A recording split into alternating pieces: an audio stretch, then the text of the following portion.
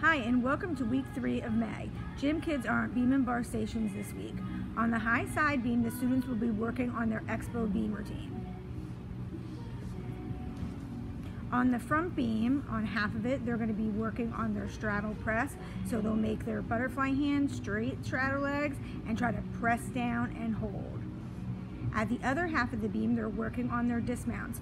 So they're either doing a straight jump dismount, feet together, arms up and jump, or if they're ready, they're working on their round off dismount. The last station is on a low beam. They're working on their broken leg kick. So again, they'll use their butterfly hands. One foot is on the beam and the other one is straight behind, and they're gonna kick that leg up 3 times.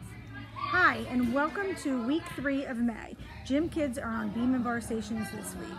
Station number 1, they're gonna hang from the low bar, squeeze the sponge between your feet, and pike and hold it out in front. Station number 2, they're gonna be practicing their expo routine on the middle bar. So they'll start in the block, jump up to front support, straight arms, straight legs. They're gonna do 3 casts, and then they'll do their forward roll, and then a big finish at the end to get ready for the show. On the highest bar, there's 2 choices.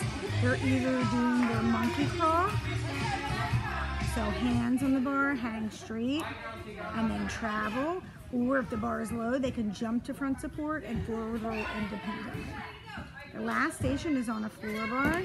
They're working on their birdie perch, so hands close together, 1 foot on each side, jump off, and safety stop.